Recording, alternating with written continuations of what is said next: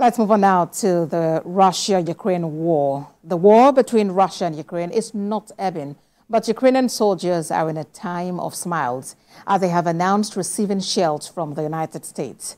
To this end, Russia has begun military drills around the Ukrainian border, maybe just to say we're not sitting by watching. We have a report. The first batch of new aid from the U.S. is already at the front line.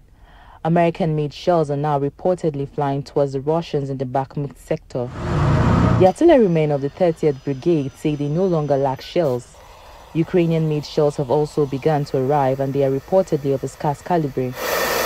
After Russian soldiers were previously storming Ukraine's Kharkiv and Donetsk regions from almost all directions, the Russians were hoping for a quick breakthrough before the latest foreign aid brought to Ukraine. Meanwhile, Russian forces have started military drills near Ukraine simulating the use of tactical nuclear weapons in response to what Moscow deems as threats from Western officials. President Vladimir Putin ordered the drills earlier this month in a move Russian officials said was a warning to the West not to escalate tension further.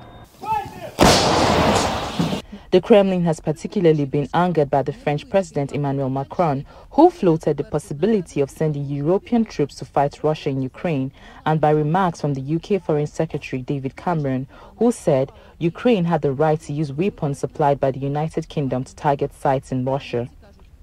The Russian Defense Ministry published footage on Tuesday showing trucks carrying missiles to a field where launch systems had been prepared and troops at an airfield making ready a bomber to carry a nuclear warhead. The drills are taking place in Russia's southern military district, headquartered in Rostov-on-Don, which borders Ukraine and includes parts of the country which Russia occupies.